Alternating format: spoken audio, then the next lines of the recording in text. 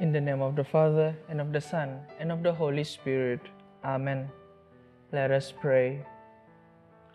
O God, who sent your only begotten Son into this world to free the human race from its ancient enslavement, bestow on those who devoutly await him the grace of your compassion from on high, that we may attain the prize of true freedom, through our Lord Jesus Christ, your Son, who lives and reigns with you in the unity of the Holy Spirit, God, forever and ever. Amen.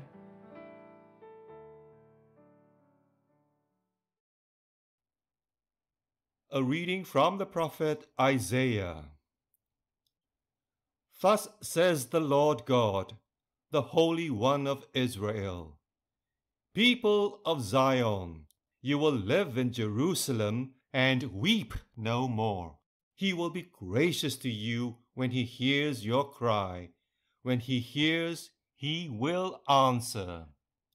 When the Lord has given you the bread of suffering and the water of distress, he who is your teacher will hide no longer, and you will see your teacher with your own eyes. Whether you turn right or left, your ears will hear these words behind you. This is the way. Follow it. He will send rain for the seed you sow in the ground, and the bread that the ground provides will be rich and nourishing. Your cattle will graze that day in wide pastures. Oxen and donkeys that till the ground will eat a salted fodder, winnowed with shovel and fork. On every lofty mountain, on every high hill, there will be streams and watercourses. On the day of the great slaughter, when the strongholds fall, then moonlight will be bright as sunlight, and sunlight itself be 7 times brighter, like the light of 7 days in one. On the day the Lord dresses the wound of his people and heals the bruises his blows have left. The word of the Lord.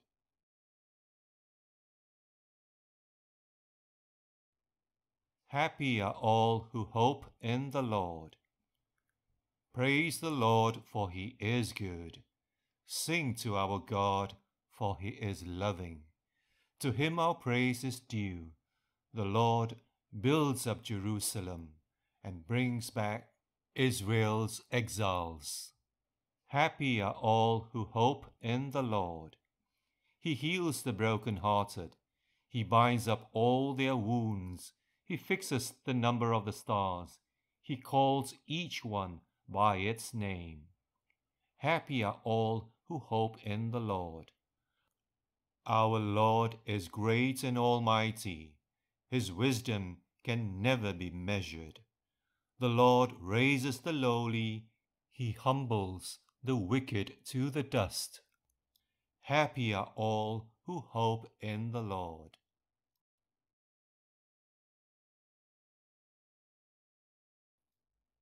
Alleluia! Alleluia! Seek the Lord while he is still to be found. Call to him while he is still near. Alleluia! The Lord be with you. A reading from the Holy Gospel according to Matthew. Glory to you, O Lord. Jesus made a tour through all the towns and villages, teaching in their synagogues, proclaiming the good news of the kingdom, and curing all kinds of diseases and sickness. And when he saw the crowds, he felt sorry for them, because they were harassed and dejected, like sheep without a shepherd. Then he said to his disciples, "The harvest is rich, but the laborers are few. So ask the Lord of the harvest to send laborers to his harvest." He summoned his 12 disciples and gave them authority over unclean spirits, with power to cast them out and to cure all kinds of diseases and sickness. These 12 Jesus sent out, instructing them as follows: "Go, rather to the lost sheep of the house of Israel. And as you go, proclaim that the kingdom of heaven is close at hand. Cure the sick, raise the dead, cleanse the lepers, cast out devils. You receive without charge, give without charge. The Gospel of the Lord. Praise to you, Lord Jesus Christ. Sisters and brothers, we heard that the harvest is rich, but the laborers are few. Very quick we connected with vocation to the religious or priesthood in mind, isn't it? Maybe not, but at least for me, yes. Upon reflecting on today's reading, I remember the pre-COVID time. In Advent time round, my parish priest and his assistants started to go out stations, chapels to give compassion. So there will be less crowd in sub-parishes or on the parish confession day itself. Despite they have gone to outstations, they still need help from neighboring parishes to help in giving confession. Now, Advent is a time of waiting for the coming of our Messiah, and the Church, in a special way, also ministering and inviting all to a sacrament of reconciliation. A time for us to reflect our relationship with God, how we have missed the mark in our life, and to reconcile with Him, our neighbors, and ourselves. In reconciliation, we receive graces freely, a reminder for us that God is merciful, He loves us, and surely He is always there waiting for us to come back to Him. And He is also forgiving, and since God loves us freely, so can we at least try to extend mercy and love to others, especially our family members, without charge as well.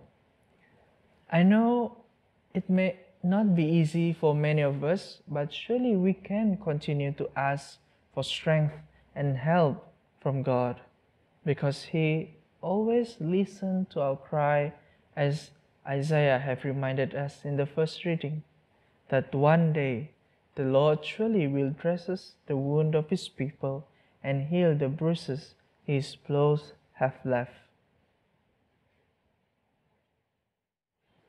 At the Saviour's command and formed by divine teaching, we dare to say, Our Father, who art in heaven, hallowed be Thy name. Thy kingdom come, Thy will be done on earth as it is in heaven.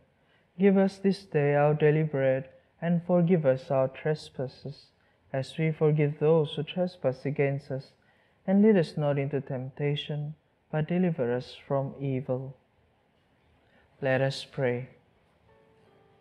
We implore Your mercy, Lord, that this divine sustenance may cleanse us of our faults and prepare us for the coming feast.